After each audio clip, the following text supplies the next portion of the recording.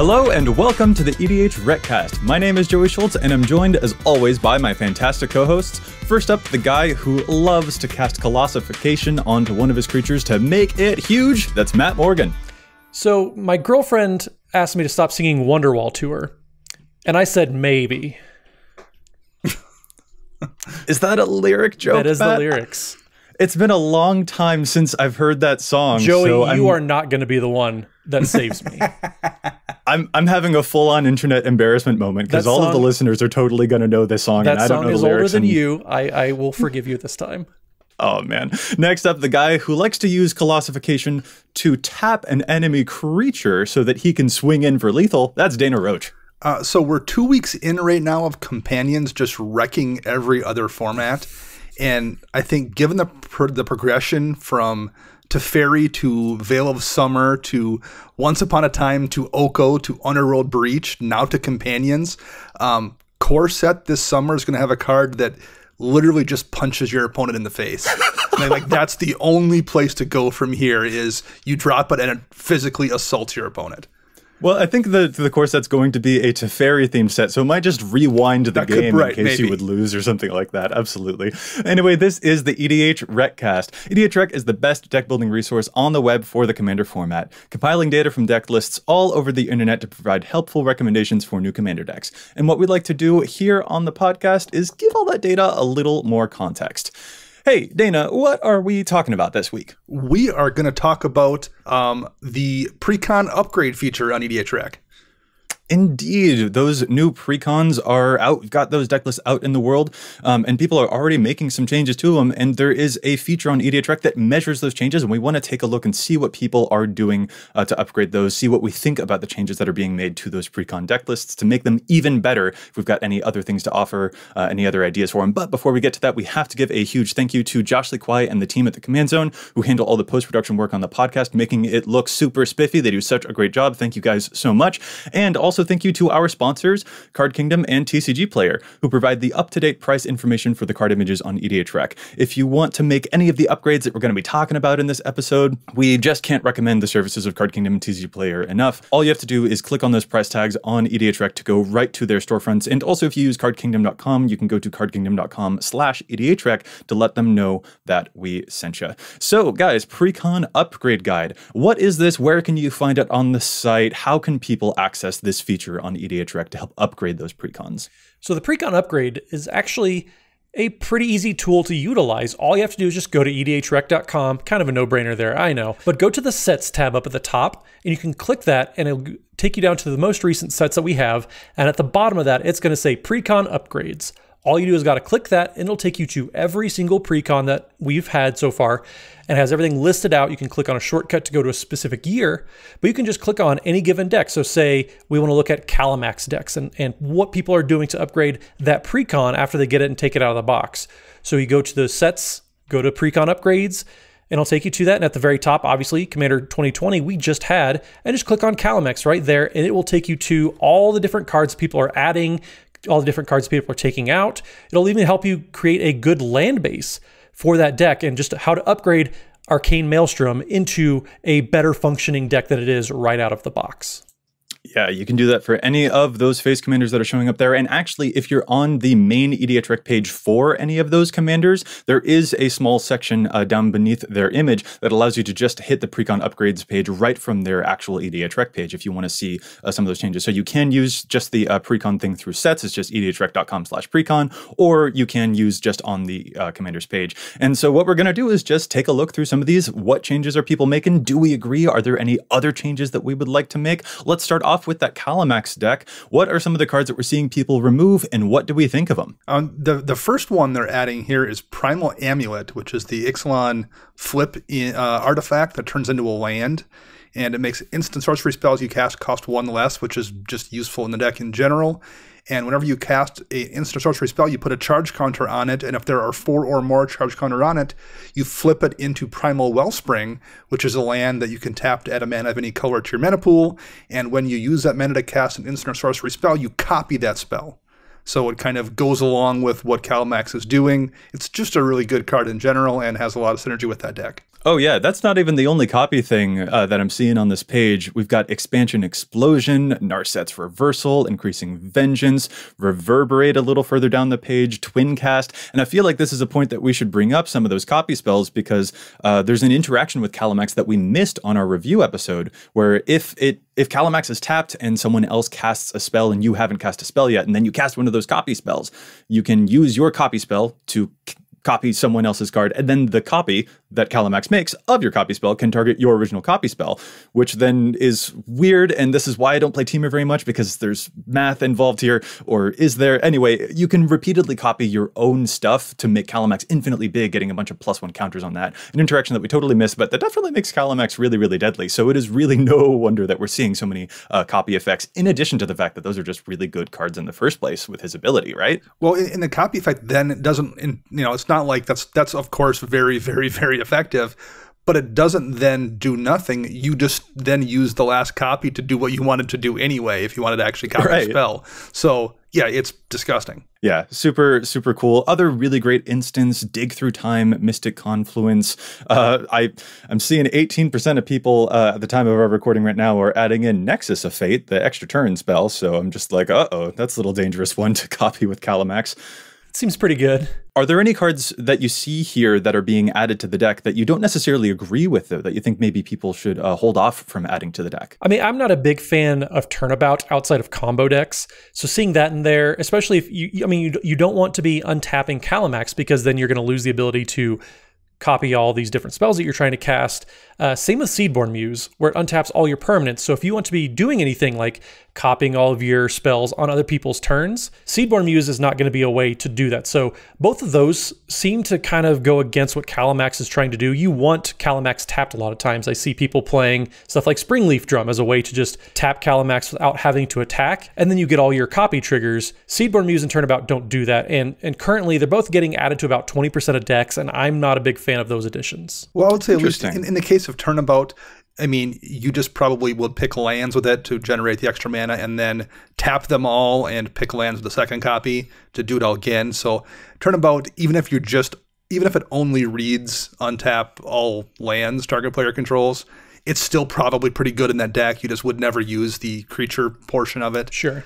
This is a really tricky deck. Like this feature works great if we're talking about something that's a really specific theme or even a tribe. Like the Edgar Markov deck is going to definitely give you some good vampire suggestions and cards in a deck with vampires, or the Cadena deck we had last year is going to show some morphs that you might have forgot, or things that do cool stuff with morphs.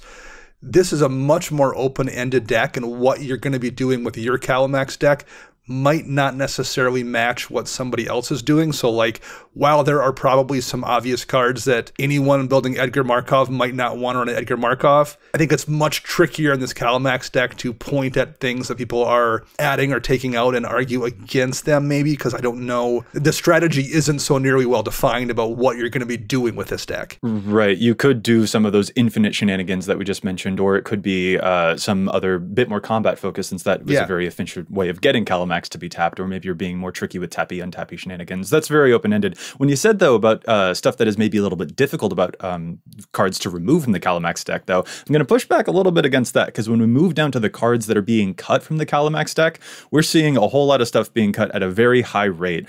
Basically, all of the okay, not all, but a whole lot of the original cards from the deck are being taken out of this list, from the Eon Frolicker Otter to Nascent Metamorph to all of the Impetuses, Primal Empathy, Halden and Paco are being removed, which really, how dare you? It's such a good boy. Strength of the Tajaru is also being removed, which I don't think that is an original one, but it is also like, wait, why is that here? There's a lot of cards that are being removed from here that I don't think really jive very well with the deck. So it makes a lot of sense to me. I'm seeing a lot of cards that are being cut from this list that I am super here that these need to be taken away to make any improvements to that list. Are there any here, though, that you guys might keep in the deck that you see that people are removing that maybe you would actually recommend that they hold on to from that precon? I'm definitely on board with, as the list shows, dropping a ton of the creatures and things like auras. That's absolutely not what the deck wants to be doing in any format. I do kind of like Evolution Charm as a card. It is instant speed too, so you can regularly copy it. And it's also one of those cards. The problem with a copy spell deck like Calamax was also the problem kind of with Raikou, where you want to get greedy and run your spells in a way that you're going to copy them with Raikou or with Calamax.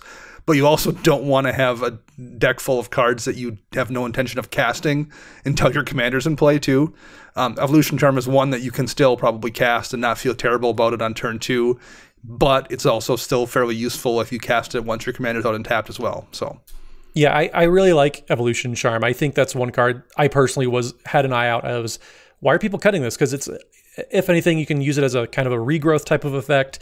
You can make sure that Calamax doesn't get chump blocked and die. You give him flying at instant speed. The fact that it's a modal spell, I like modal spells when you're able to copy it and then choose different modes. So I don't think that's how it works. Actually, you can't. You can't change modes. Well, I'm pretty sure you have to use the same.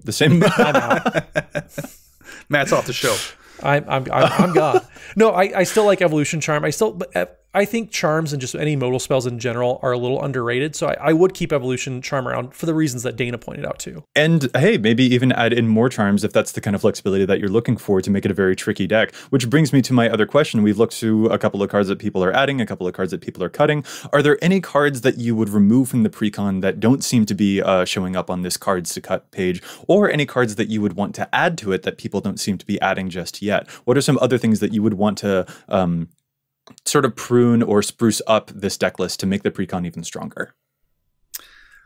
Myself, when I was looking at building a Calamax deck once upon a time, in the far, far distant, 5 days ago, I've been pondering doing it with like kind of combat damage tricks. I like the idea of turning, a buff that gives a creature +5/+5 into a +10/+10 and sneaking through damage, or things that double damage, being able to like double that effect up as well. So, if you are not going to be going the, copy an extra turn effect route or the go infinite on Calamax's body route, like we had talked about, I think there's some really useful cards there that, I had even mentioned on a show in the past, things like Overblaze that doubles the damage a permanent would deal. So I like the idea of some of those kind of combat tricks in this deck. Yeah, I'm super here for that kind of thing. The Rush of Blood, Overblaze, Might of Nephilim is another kind of interesting one. It's a 2-mana instant that gives something +2 for each of its colors. So you would get, that's a 2-mana +12 for Calamax, on top of the fact, because he copies it and then you get a +1 counter on it. So it's actually a +13. So like that's like a lot of damage out of nowhere. Those are pretty cool. I am seeing very few cards that allow you to tap Calamax outside of combat. Like there is a Smuggler's Copter. At the time that we're recording this, there's a Smuggler's Copter that's showing up in 18% of decks it's being added to from those. But I feel like there should be more maybe vehicles or Springleaf Drum effects or something like that if combat isn't the way that you're going to end up going with this. Having a few other options like that. And I tell you what, another one that I would really love to see here is Force of Vigor to destroy potentially 4 artifacts or enchantments. Sounds really, really devastating. Like that sounds really, really good. And I would love to see more Force of Vigor. I think that's a bit more pricey though. But mostly like ways to help manipulate whether Calamax is tapped is something I'd also be here for. And actually, since I can never stop talking. Price of Progress is an instant. Price of Progress is an instant that deals damage to each opponent for each of, actually probably each player, but for each of their non-basics. And that's like, that can be really, really powerful if people are playing a lot of non-basics, and copying that, like, ooh, that can be a total game winner, especially if you're playing a lot of stuff that fetches you a lot of basics because you're playing green. Like that could be totally a swingy thing out of nowhere too that I'd really like to see. Yeah, I think any of the burning, or the scaling burn effects, I should say, like Price of Progress seem very, very powerful. Since you guys talked about cards that you want to add, I think some cards that people are keeping around that I maybe am not so sure about. Stuff like Goblin Dark Dwellers. I'm not a big fan of 5 mana to recast something for 3 or less. I don't think that's a very good rate for Commander. I think at 5 mana, there's probably quite a bit of things you could be doing at 5 mana that are going to be better worth it and fit in better with Calamax as a commander. So that's probably one of the biggest cuts that I would say people are keeping a little too often in these decks so far. I'm also kind of surprised we're not seeing more rituals here. Something like Seething Song, that goes from 3 mana generating you 5 to 3 mana generating you 10 mana. I mean, you're just going to then cast all the spells that turn too. I think those kind of boosts maybe don't feel great in a game where you're not copying them, but this kind of deck where you're going to be running definitely a copy effect off your commander, but probably more than that, the ability to just generate all the mana in the world off that feels really, really good. And I'm surprised there aren't a few more of those showing up in this list. I think if you're going to do that, you'd want to combine that with some X spells. So if you do want to do the ritual route, make sure you're playing some more Comet Storms or anything, instant speed X spells, especially because if you're doing it in combat with Calamax, you need to be making sure you can take advantage of all that mana. Yeah. All right. Let's move on next to another precon. Here, we're going to move from the Teamer instance deck to the Jeskai Cycling, looking at the Timeless Wisdom precon. What are some of the changes that we are seeing here, guys? So for the Cycling deck with Gavi Nest Warden, where you can pay 0 rather than cycle, or then pay the cycling cost, I should say, of the first cycling spell you cast or cycle every turn. There's so many cyclings on this card. There's so many cyclings. So many cyclings.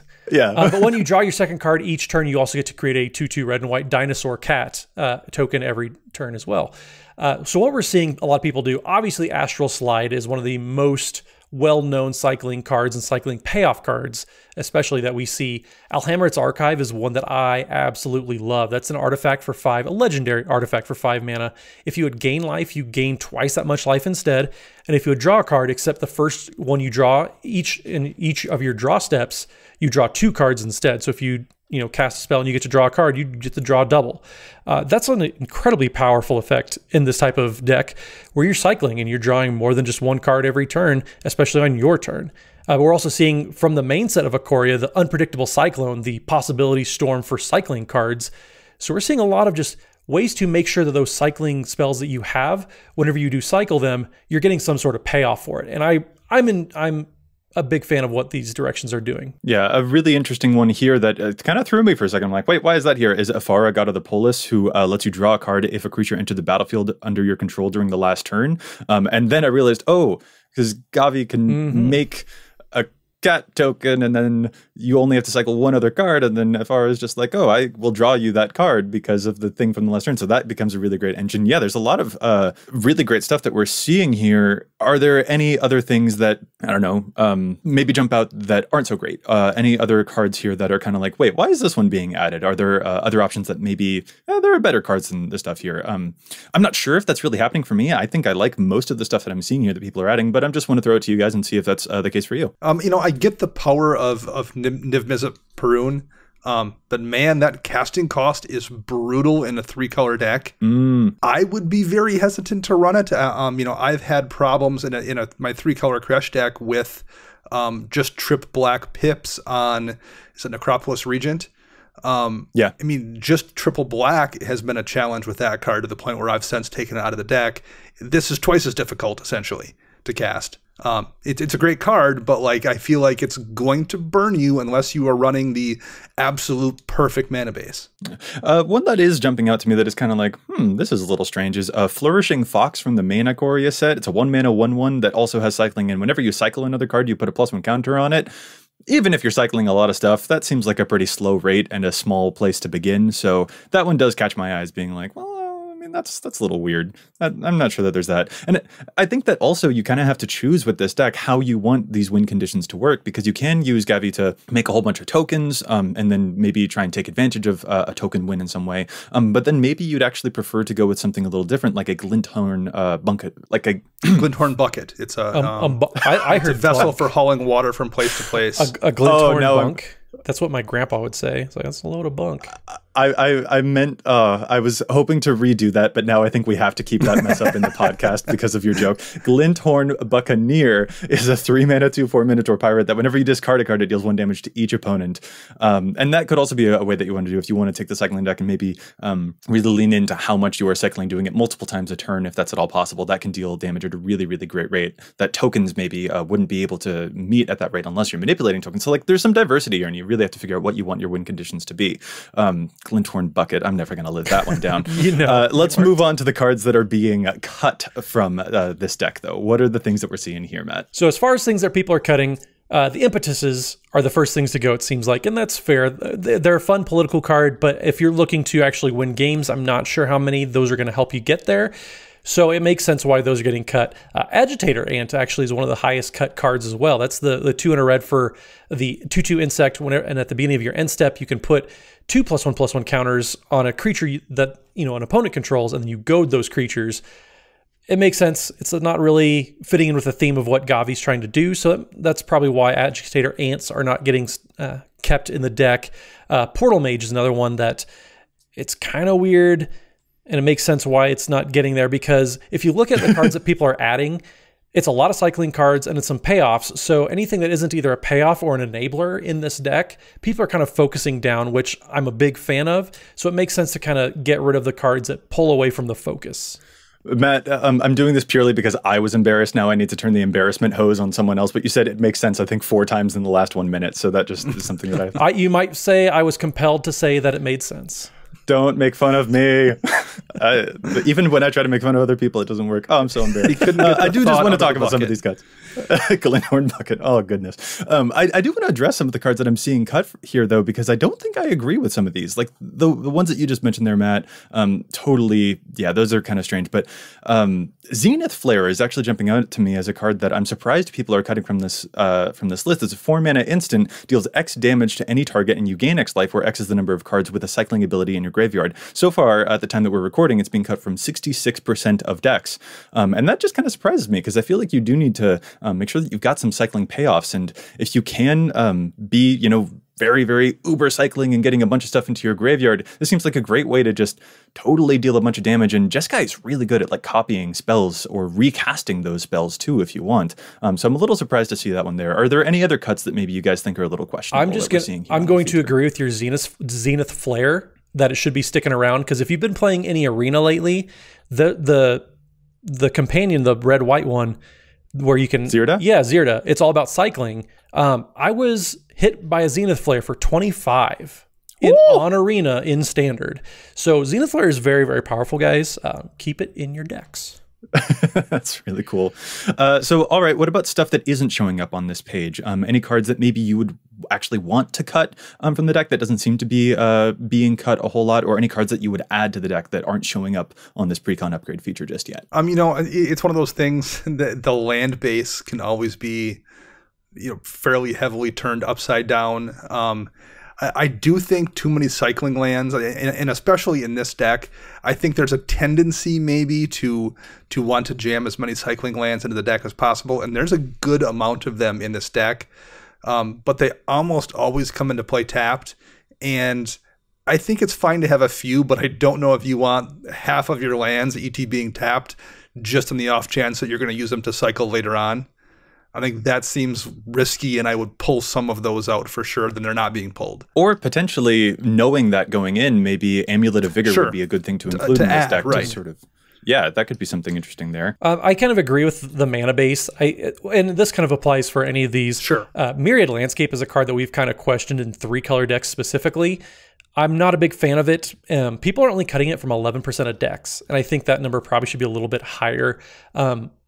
But as far as cards that people are not adding, find some sort of really powerful payoff. I mean, we mentioned Zenith Flare, something that people are cutting. Having a payoff beyond Astral Slide to kind of just accrue value with your Cloud Blazers that people are adding into the deck, but have some way to close the game, because one thing that we kind of noticed and we've talked about ourselves is you're going to be doing a lot. You're going to be seeing a lot of cards every game, but how are you closing the game with a Gavi deck? That's kind of our biggest concern. So make sure whatever you're adding, it's a way to actually win the game. Yeah, a card that jumps out to me, and this one is just a common from the Ikoria set, but Drannith Stinger is a 2-mana 2/2. Whenever you cycle another card, it deals 1 damage to each opponent. So if you are leaning into it, that could actually deal a whole lot of damage. It doesn't apply to all discards, but like the Glinthorn Bucket, I think, does apply to all discards. But, you know, this is actually pretty sly. That could actually deal a whole lot of damage if you're, you know, working around that. A big thing also that I think is kind of important, we mentioned that like stuff like Astral Drift is being included in a whole lot of decks, and so maybe including some more blink targets for this deck might also be pretty good. Stuff like Mnemonic Wall, Archaeomancer, Scholar of Ages. That way you can cycle a card, blink one of those creatures, which will then return an instant sorcery back to your hand, and if that one has cycle, then you can just do it all again, and then that will get you tons of cycling payoffs to feed into your Drannith Stingers or your Glinthorn Buckets and stuff like that. So that might be something too to put in there. A couple of good blink targets could be a way to also maneuver a win condition, because you want to have a few of those, and Astral Drift should have a really great juicy target to blink with that. I think that those are some other cards that I would be interested in seeing here too. Alrighty, before we get to the other precons, we want to take a brief pause and challenge the stats. There's a ton of information here on EDHREC, but we don't always agree with it. Sometimes we think that cards are seeing too much play. Sometimes we think that cards are seeing too little play. So we like to talk about those cards here. Matt, do you want to start us off this week with Challenge the Stats? I sure can. So one of my favorite commanders from this new set from Ikoria is Riel the Everwise. I have been trying to figure out how I want to build the deck. Do I want to tear apart Niv Mizzet Perrin and turn into a Riel deck? That's something I've been kind of tinkering with a little bit. I do like that it's very easy to cast, but Riel the Everwise is just 1 in Izzet colors for an 0/3 human wizard. Riel the Everwise, though, does get +1/+0 for each instant and sorcery in your graveyard, and then whenever you discard 1 or more cards for the first time each turn, discard that many cards, or draw that many cards, excuse me. So 1 card on the decks that we've seen coming into EDHREC so far that isn't on any of those decks, actually, it's not even showing up on the suggestions page for Riel, is Una's Grace, and that is 2 in a blue for an instant that says target player draws a card. But the important part here is that the card has Retrace, where you can cast this card from your graveyard by discarding a land card in addition to paying its other costs. Now, as a mana sink, as a way to make sure you're casting spells from your graveyard, you always have something going on. It's just a very, very powerful card. You're discarding a card, which basically turns into a 2-mana instant speed divination if you're discarding a land every turn. But if you're drawing a lot of cards, which you probably are doing in Izzet colors, you're going to have spare lands more often than not. I can't count the times that I've had some lands just sitting around in my hand when I'm playing Niv Mizzet. So I think Una's Grace is a nice way to make sure you're drawing a lot of cards. You can keep 3 mana up if you want to pretend that you have a counter spell, for example. Maybe you want to play Cancel and get somebody real good, Dana.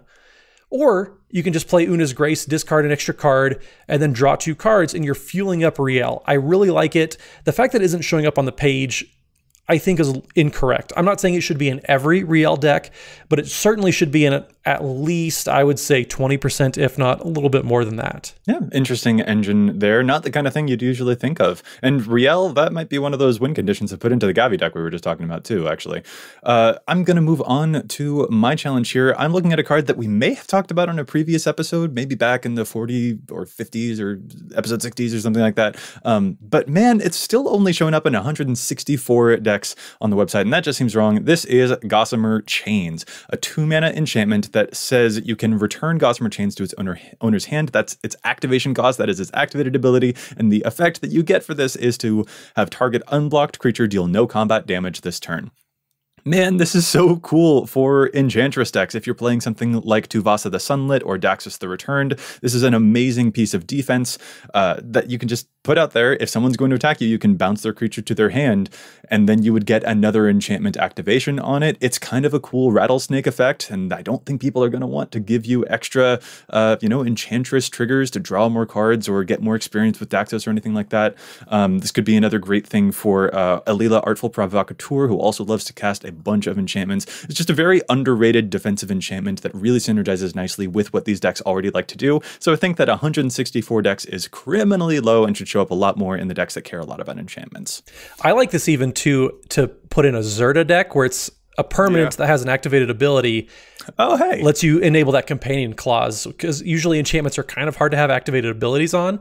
This is a good way to fill that slot. Yeah. Yeah, for the Zerta Companion. Interesting. Yeah, because that does, you would be restricted from a lot of other forms of removal with the Zerta clause if that's your companion. And this is a neat way to get some defensive. Yeah, cool observation. I like it. All right, Dana, what's yours? Mine is Scale Up, and I'm going to mention it specifically for EDHREC Spymaster of Trest decks. Scale Up is 1 green for a sorcery until end of turn. Target creature you control becomes a green worm with base power and toughness 6/4. But the key here is it has Overload for 4 green.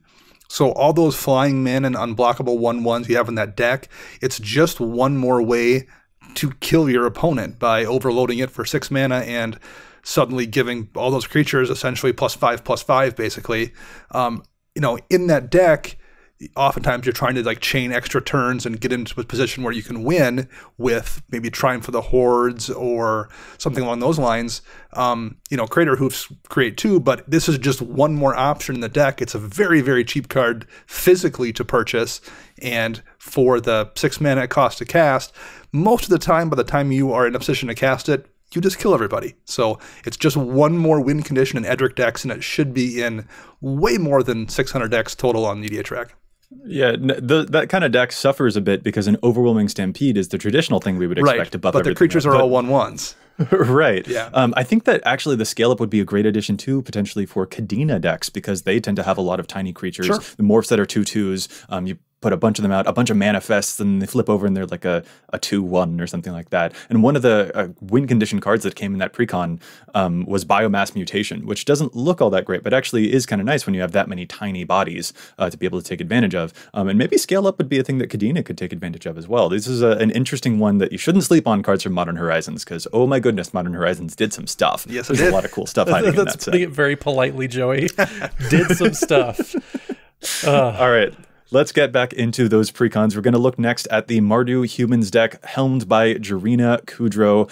Matt, what are some of the cards that we are seeing people adding to the Jarina Kudro deck? So the Jarina Kudro deck is obviously getting a lot of human love. Mentor the Meek, Judith the Scourge Diva. Those are 2 cards. Sorry. Please never say human love. Don't Google that. Please, definitely don't Google it, no. But there are a lot of cards that synergize very well with the human tribe within Magic the Gathering. Let's go with that. But even some non-humans, like Angel of Glory's Rise, where when it enters the battlefield, you exile all zombies, but then you also get to return all human creatures from your graveyard to your battlefield. So it's a mass reanimation for all humans that might have, died over the course of the game.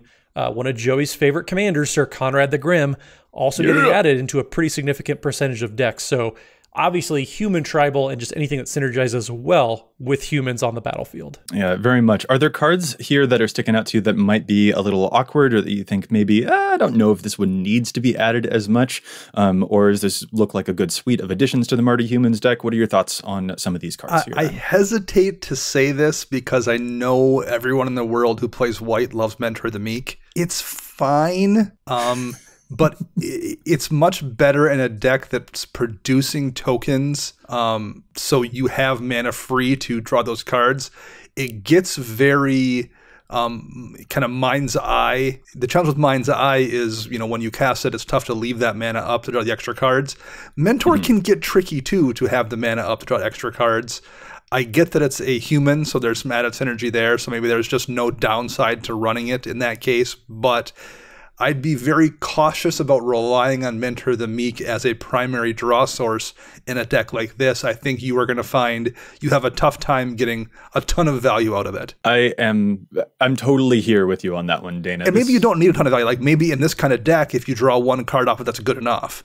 I don't think so, because this is an aggro deck, which means you need to keep your hand stocked. This is really awkward. Like the creature has to have power 2 or less. Jarina Kudro pumps all of your stuff, and maybe you are playing her later on to be an anthem to finish out the game, but she also still makes a token when she first enters that you'd probably want to take advantage of that. Like it's just very awkward timing, and this is in a deck that contains black, which has access to some really wonderful card draw effects. So the weird sequencing of Mentor the Meek, there's no downside, I guess, because it is a human, but this isn't the primary source of card advantage, because we've got access to a color that can draw tons of cards in really amazing ways.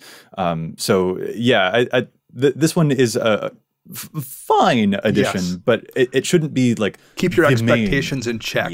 Yeah. Well, and one thing too, one of the other cards that people are putting in at a pretty significant percentage of decks is Outlaw's Merriment, where basically you have a 2 in 3 chance of getting a token that makes Mentor the Meek trigger. Sometimes you might be making a 3/1 human warrior instead of a 2/1 or a 1/2 token, which means that a third of the time it's not going to trigger Mentor the Meek. So if you're counting on those two synergizing well, I think you can do much, much better than that exact synergy right there. Or some other cards that people are adding on this page, Door of Destinies, Vanquisher's Banner. There's a not insubstantial number of anthems on this page that would contradict the mission of the Mentor of the Meek. Right. So that's just a little bit awkward there. So I think the black draw spells are just going to be so much better, serve you a whole lot better. This is a human, again, so like, again, it does get you stuff. Yeah. But if you are looking for sources of card advantage, then, you know, making sure that Mentor of the Meek isn't the only one is a thing there. And I guess I kind of want to harp on this a little bit, because when we start looking at the cards that are being cut from this precon, we actually see on this page that cards like Ambition's Cost are being cut from 30% of the decks that we're measuring on this so far. No. Do not cut Ambition's Cost from this deck. And here's another one. 20% are cutting Painful Truths. Again, a thing that lets you draw cards. I'm just like, what? No, those are really good. Don't cut these. What are you doing? Yeah, I mean, well,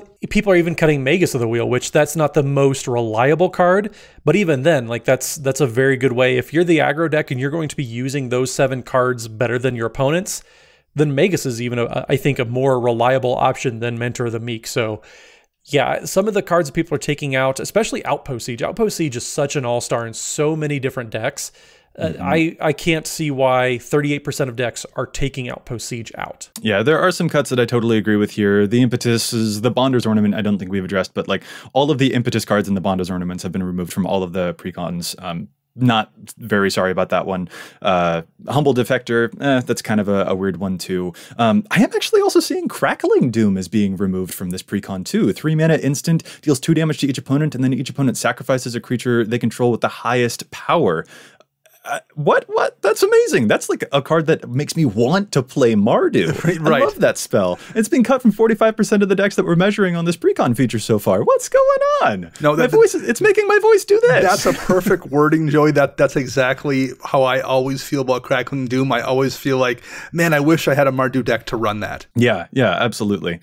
So yeah, we're kind of a little confused, I guess, by the stuff that we're seeing here. So let's see if we can make any better recommendations. Are there cards in the precon that you guys do think should be cut instead of some of the stuff we're seeing, or cards that should be added instead of some of the stuff that we're seeing on this precon feature, measuring what people are doing? What are some other changes that you guys would prefer to make instead of what we're seeing here? One card I would like to see here is a black sorcery Minions Murmurs, where you draw a card only a matter of time. And lose a life for each creature you control. It's like your signature spell day now. Well, it is a good card, but like this is the kind of deck where you're going to have a lot of bodies in play, and you are in colors that have access to life gain too. But like even if you don't have any life gain, just drawing 7 cards or something and losing 7 life, that better do something effective in your deck, or you need to maybe re-examine how you've built it. Like that's the kind of card that in this kind of deck is probably going to put you in a good position to maybe win. That's just so much fuel, so efficient. I think that would be a great card to add here. Yeah, cool stuff. Anything else though? I mean, I would like to see more ways to protect your battlefield. People are already putting Boros Charm in, which is great. That's a very, very good card to have. But keep in mind, and I know it's not a cheap card by any means, but this is a deck that really, really wants Teferi's Protection or just any other those types of effects. It's a very board dependent deck. It's all about a tribe that has to be on the battlefield to really do anything. So making sure you just keep your creatures on the battlefield, that's going to be a very, very important thing to keep in mind. And listen, you might have to sell some blood to get it to Teferi's Protection, but like you're making more, just sell some of it and go get that to Teferi's Protection.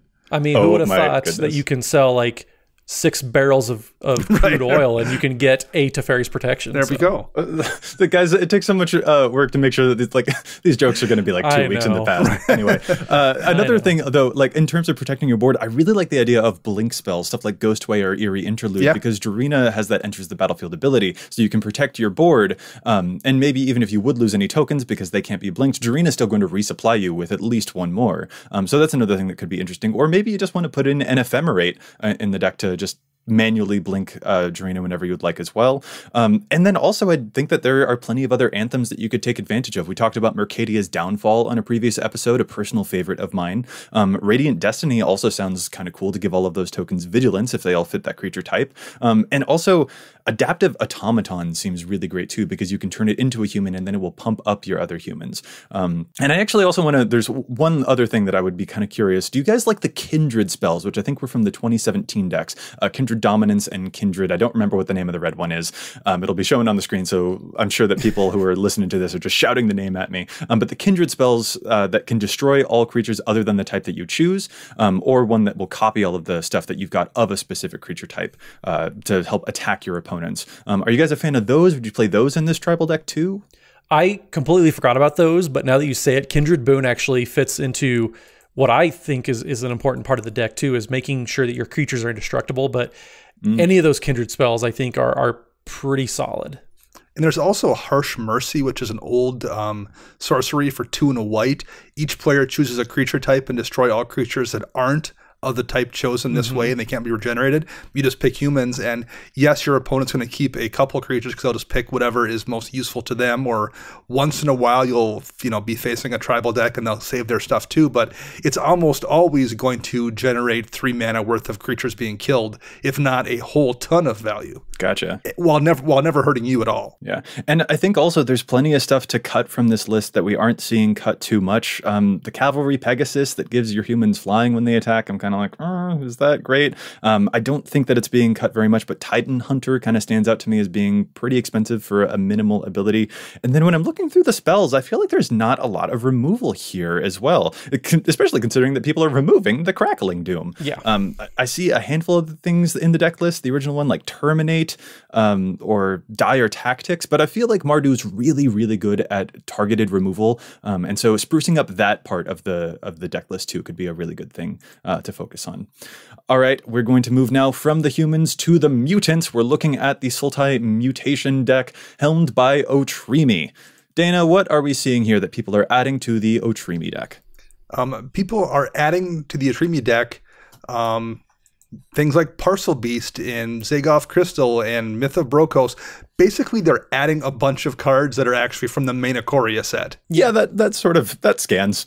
Right, and it makes sense because this is like ostensibly the whole set was supposed to synergize with Ikoria, but this is the deck that really synergizes with Ikoria. This feels like it's entirely splintered off from the Ikoria set, and so it makes sense that a lot of those cards are going to have a home here. Yeah, I think basically our comments on this particular section is all the mutants from Ikoria, put them into this deck. Yes. If they aren't already in the list, there are a few that weren't, like Sea Dasher Octopus, for example. It's a very cheap mutation card. But kind of an awkward thing, just something I want to take your guys' temperature on for this is, I was looking through and I did a quick search, and I think there are only like 20 total cards with mutate in Sultai colors just at all. Which does put this deck in kind of an awkward position. Including all of them, you still only get like 20, and one of those is Otrimi. So like there's not a ton of mutation targets for this deck, which does put it into kind of a weird space, don't you think? It does, but I like what they're doing. So if you look at the deck, some of the cards that people are adding are cards like Troll Ascetic, Thrun the Last Troll, and Solana Ledgewalker. Those are all kind of boggle type of cards. They're using them, and most importantly, they're not humans, which means they're very, very good mutate targets. So they're kind of using it, the mutate spells, the mutate creatures as auras, and using them to buff up a hexproof creature. I like that. That's kind of a creative thing that people are doing, and it's actually kind of cool that they thought of that. I think that's a good lesson too. The play pattern that I imagined for a deck like this is that you're going to load up one creature as having a bunch of mutations on it, because there are so many cards that say whenever this mutates, do this. And if you stack a bunch of those, then you'll be able to get a bunch of beasts, or you'd be able to get a bunch of triggers off of that kind of deal. And it actually maybe is more the case that you want to find some tinier creatures that would be really, really excellent to, do some stuff with. For example, a card that we're seeing added here, Cephalid Constable, 3 mana, 1/1 Cephalid Wizard. When it deals combat damage to a player, return up to that many target permanents that player controls to their owner's hands. Good grief. That sounds ridiculous if you're able to give it a bunch of power. That's something that Rafiq of the many players have been doing for so long now, to buff this up and then bounce a bunch of stuff. It does seem like the play pattern of the deck is going to be much more along the lines of finding a tiny creature and putting a mutation onto it, as opposed to maybe putting a bunch of mutations onto one, or maybe there's flexibility in it. It's just, there's a strangeness to this deck that sort of feels maybe a little bit hampered by the number of mutations available. So you do have to thread that needle kind of carefully, I guess. So what about cards that are being cut from the Precon? What do we think about this section? So this one, I like what people are doing, and the cuts make a lot more sense and fit in the deck than the Mardu deck, for example. What people are cutting are stuff like Boneyard Mycodrax, which is a card with Scavenge, and it has power and toughness equal to the number of other creature cards in your graveyard, which is fine. But if you're trying to kind of spread the love, I don't know if it's really doing what the rest of the deck wants to be doing. Or Masked Admirers is another card that it doesn't really make sense, doesn't contribute to the overall theme. So if you're doing kind of the Boggles type game plan, you're just trying to make big Sultai beasts, then neither of these cards are really doing a whole lot. Hero's Bane is a +1/+1 counters type of card. So the top cards that people are cutting, I get why they're cutting them out of the deck. Yeah, this is a very divided precon because a lot of the cards were added to synergize with Zexara the Exemplary also being cut from the deck, which cares a lot about X spells, so that puts the deck into a very, very strange place. Like the Hydras do kind of make sense because you can make a tiny Hydra and put a big mutant onto it if you want, or you can make a big Hydra and then give it a base power with the mutant, and then all the +1 counters will still carry over. But even then, it is kind of an awkward position to be in, and I think really a vast majority of the precon can kind of go if you want to be focusing more on the mutation and stuff. If you want to make room, there's a lot of stuff that synergizes with the other commanders that you can easily toss to make room for them. Well, and there's a lot of cards, and we've seen this in all these decks. You know, the impetus cards are coming out of basically all of these decks. I don't know if the impetus cards are necessarily bad. I don't think they're great, but they're not terrible. No. But they don't do the thing that the deck wants to be doing. And these decks all want to do a real specific thing. And you, as the pilot, tend to want to see your deck do that specific thing. That's why you've built it. That's why you've, gone into mutate or you've gone into cycling. You want the deck to kick off and do a bunch of those splashy things. So of course the first things you're going to cut out would be cards that don't do those things. And I think that's a lot of the victims in a lot of these decks of the cuts are just cards that, while they might be perfectly fine, they just aren't doing what you want the deck to be doing. Yeah. There are some other things that I would want to see cut from the deck too, though. I'm like the Masked Admirers sort of stood out. I think also one that stands out to me is like Widwin, the Biting Gale, is a fairy wizard that shows up here with flying that can return itself to your hand by paying 2 mana and a life. And I'm just like, this is, I don't know, that's kind of lackluster. Yavimaya Dryad is a weird one to see here as well. There are other mana dorks that might be better. I just feel like there's a lot that could be desired here. But then also, I guess I wonder if there are other types of cards that you would add. We know that you'd probably want to stuff a bunch more mutation cards from the main set in here. Are there any other things that might synergize with that strategy that you guys can think to add to the precon list that would help spruce up that strategy after they've added in all of those mutants? I do think Matt made a really great point talking about the Troll Aesthetic and Thrun having hexproof on whatever giant beast you put into play is so useful. Let alone regenerate, which isn't necessarily terrible either. I think I'd be very tempted to look for a few more kind of keyword soup cards, particularly non-human ones, that could give my mutate creature multiple abilities to guarantee I poke through. Even like Vampire Nighthawk kind of cards. That's a great example of a card that's efficient, easy to cast, and then being able to mutate onto something and give it flying and death touch and lifelink. Like that kind of card, I feel like I would want to be looking to add more of those kind of things to this deck. I think the biggest thing that I would be looking to add to this deck is some sort of draw engines. There isn't really any in the precon. There's 38 creatures, which is a huge amount. But when you look at all the kind of draw spells and everything, it really leans it hard into depending on Lifecrafter's Bestiary, which is in the precon, and that's a very good card for this type of deck, especially if you're using creatures as kind of an aura type of spell. But there's not a whole lot else to really keep you drawing cards. I know it's expensive, but your Rhystic Studies and those types of cards, those are going to be good cards to help keep more creatures in your hand so you can keep casting everything. The Great Henge would be insane here. So anything, just make sure that it's rewarding you. It's getting cards in your hand, because I could see this deck really struggling to maybe it draws the wrong half of the deck, or you just run out of gas and then you're kind of sitting there and just trying to do anything. So I've got two kind of weird observations here, I guess. Like one of the things that jumps out to me that mutants might be good for, sort of like Matt, you were talking about, getting those smaller creatures, the Ledgewalkers or the Cephalid Constables and stuff like that. I'm wondering if what this might end up being, like when you look for tiny creatures that would have a big payoff if they hit someone, if they had more power. I mean, Infect inevitably jumps out to me here. So stuff like Phyrexian Crusader, Blight Mamba, Plague Stinger, all seem pretty good. So I'm wondering if maybe leaning into Infect is actually a good direction to make this get a bit more punch. That's a controversial thing for some players. They don't like infect in Commander so much, but that could be powerful. So instead of just that observation, like that's a thing that could happen is basically what I want people to be prepared for. But the other thing I kind of want to throw out here, I haven't fully developed this idea, but I just want to toss it into the ether. Would Brokos be a better mutate deck if that's the strategy that you're going for, where you're not piling up a whole bunch of stuff on at once, but like if there are only 19 other mutate cards that you can even get back from the graveyard with Otrimi's ability, would it be better to just let, if your mutated creature dies and Brokos goes to the graveyard and then you can cast it again, avoiding command tax and still getting a 6/6 body? Would that be better? I'm not sure. I just kind of wanted to toss it out there and make you guys do the mental work for me on that front. It just sort of popped into my head, and I kind of wanted to vocalize Always making us do the heavy lifting, Joseph. I see how it is. I do think it's definitely a situation where you could swap those two out and not necessarily feel like you have to change really anything in your deck at all. Yeah. So it's probably a fairly easy thing to test out. It probably comes down to what feels best and what you like to lean into between Otrimi and Brokos, because I could see you wanting to have Brokos in the graveyard more reliably, but Otrimi's ability is also very powerful because that's a pretty decent engine, good card advantage built in anyway. So depends on what you value more out of your commander between Otrimi and Brokos, and just kind of flip a coin almost. Yeah, I really like that they are tying the precons to the set's main themes. I just wish that this one had gotten a lot more support from that, because only 20 total Sultai mutants, it feels like you know, needs maybe a little bit more. This deck probably requires the most tuning and pruning to make sure that you find the strategy that you want with the mutation ability.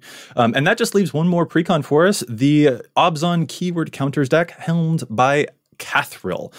Guys, what are we seeing here that is being added to the precon? So they're obviously loading up on some way to get those graveyard shenanigans going for Kathril. Stuff like Buried Alive is the most added card to the deck, just because it gets 3 creature cards from your graveyard into your battlefield. You can put stuff like Catcher the True. Oh, they're also adding that card to the deck. That's a good way to get Double Strike and Indestructible to your team. Leyline Prowler also has Death Touch and Lifelink, and also is just a decent little mana dork. Also, Basara Tower Archer. That's an interesting one that people are adding at about a third of the decks. It's just a hexproof and reach creature for 2 mana. It makes a lot of sense. I know I've been saying that a lot apparently, but people have done a very good job at kind of figuring out where these decks are trying to go. It's not super scattered anymore like we've seen with precons in years past, but people are focusing down really well on what kind of cards they want to look into.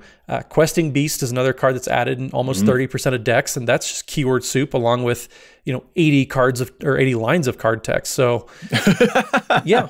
I like what people are doing here. They're fitting multiple keywords onto single creatures as a way to really fuel up that graveyard for Kathril's ability. Yeah, this is easily my favorite of the pages that we've looked through. You're getting a bunch of stuff, a bunch of creatures with great keywords, a really diverse range of them, but also a bunch of stuff that puts stuff into the graveyard. So of course I like it, right? Underrealm Lich is an interesting way to, fill the graveyard up. Fauna Shaman can toss away the cards you don't like. There's a lot of stuff that I really enjoy here. Even Perpetual Timepiece, a lovely pet card of mine that can mill you incidentally. That's showing up here on this page too. This makes me really, really happy.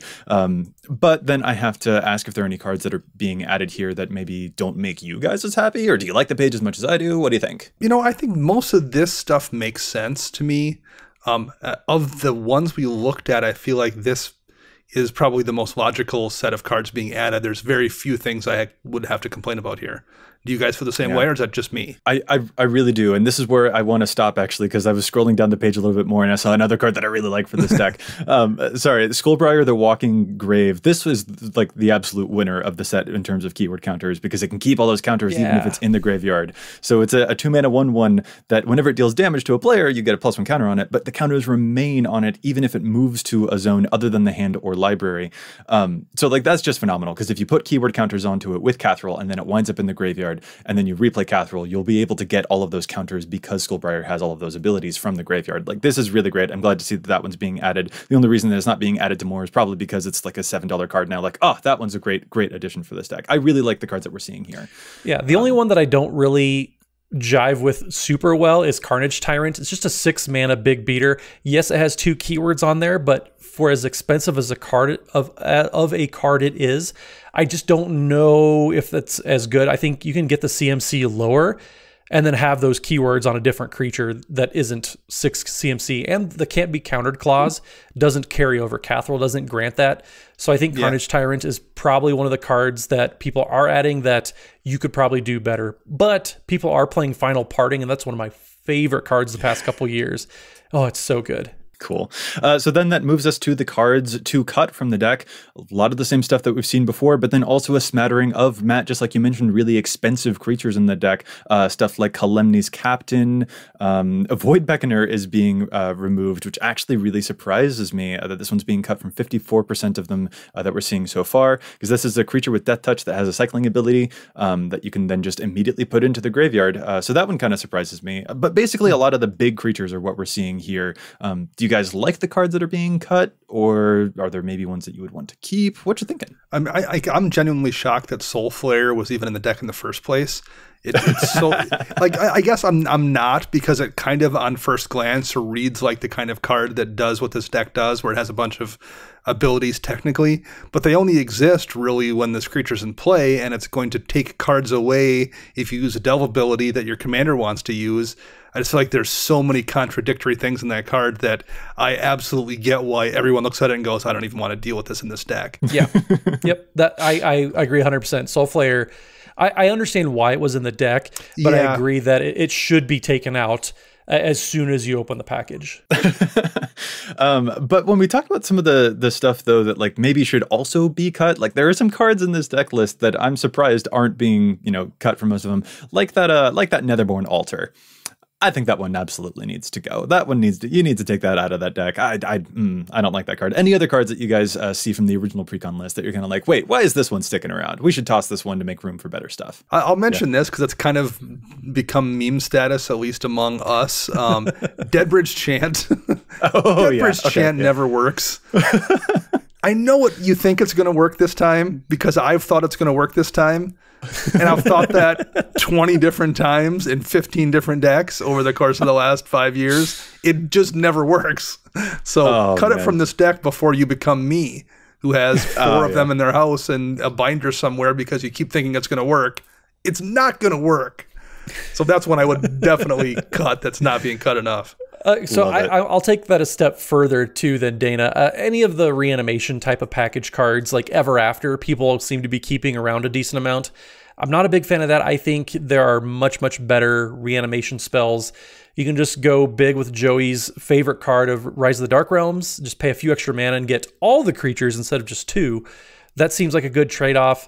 We talked about selective adaptation and how there's quite a few hoops to jump through. Not a big fan of that one either. So I think there's just some marginal cards that you can kind of just tinker with a little bit and improve too. There's nothing to me as egregious as Deadbridge Chant is to Dana, but there are some little cards, just some fine tuning you can do, like Ever After, that just it's not terribly efficient and you can just do much, much better. Yeah. Here's a possible replacement for this. So there are some cards that I wish would show up more, and this is some cards that I really think can boost up Cathrall.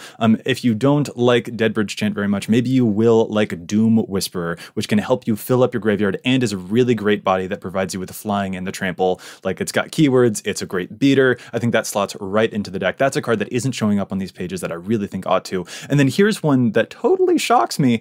Concerted Effort is only being added in so far at the rate of 6% from the Precon upgrades. Concerted Effort, it's basically an EDHREC enchantment version that spreads around the keywords that you give out. Like, I can't believe that this one's showing up so low. That one totally needs to go into the deck list. I really enjoy a lot of the upgrades that we're seeing so far, but there are a few more that you can make that will push this over the ledge too. There's I like most of this page, but man, Concerted Effort, get that into this Cathrall deck. You're going to be so happy with it. This deck is very much a kind of season to taste kind of thing, if you're thinking in terms of cooking, where like you add a pinch of salt and need to taste it to see if that's where you want it at. There's so many things you want to be doing here, whether it's like putting your own cards in the graveyard, or maybe having the ability to reanimate some of those cards, or finding the correct mix of keywords so you're not duplicating too much.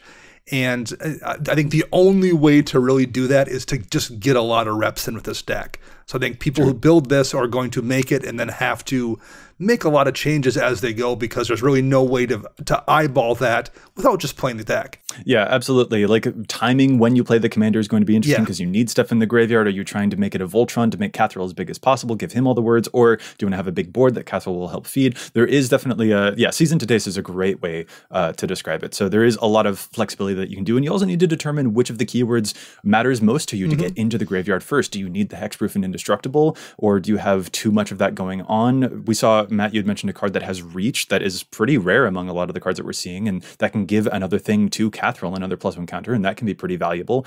You know, how much double strike do you have? Because, I mean, double strike is going to make all those +1 counters feel a whole lot better too. So look out for the double strike cards. There's a lot of flexibility that you can do with that. And I mean, Joey just likes a big graveyard. Don't know what else to tell you.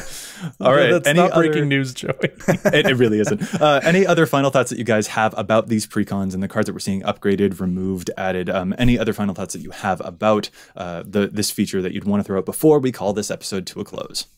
I think it's safe to say that regardless of commander and which, head legend for the decks, looking through the precon upgrades, there's probably 4 or 5 cards that I never would have thought of on my own.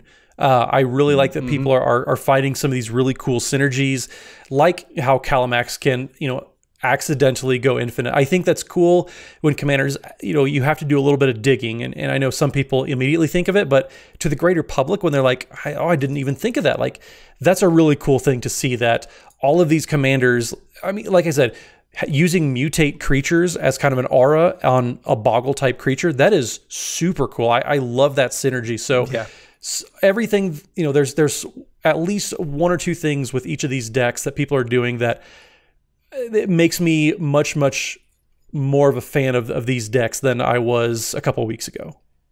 That's good to hear. Yeah. I kind of had the same feeling, Matt. Like I liked these commanders much more talking about upgrading them than maybe I did looking at them in the abstract when we were reviewing them. I don't know why that is, but they're much more interesting in looking at this way than they were just kind of doing it cold. Sure. Well, and Matt, that's what you just mentioned there is one of my favorite things about EDHREC is that it helps you find really great ideas that other folks have had. And that's like you said, there are so many of these synergies that we might not have been able to come up with on our own. So it's really great to see. I don't know, it's almost a little bit of teamwork, basically. And actually, in the comments below, listeners, we would totally love it if you would provide any other ideas that you have to upgrade these decks too. Any other cards that you think should be showing up on their pages to help your fellow brewers out, because that's really what EDHREC is all about. And on that note, I think we ought to call this episode to a close. Thank you guys so much for joining me. And if our listeners would like to get in touch with you, where can they find you all? Matt? So you can find me on the Twitters and also the Twitch at Mathimus55. That's MATHIMUS55. And Dana. You can find me on the Twitter birds at Dana Roach, and you can hear me a couple times a week on my other podcast, CMDR Central. And I'm Joey Schultz. You can find me at Joseph M. Schultz on Twitter, and you can find the cast at EDHRECast on Facebook and on Twitter. If you have a question, a keen insight to EDHREC's data, or maybe a challenge to stats pick that you think we ought to know about, you can contact us at EDHRECast@gmail.com. Our thanks again to Josh LeQuiet and the whole team at the Command Zone for handling the post-production work on the podcast, and of course, our thanks to our sponsors, TCG Player and Card Kingdom. They're seriously great, and you can find them using the price info links on EDHREC or by visiting cardkingdom.com/EDHREC to help show your support for the show. We'll be back at you next week with more data and insights. But until then, remember, EDHREC your deck before you wreck your deck.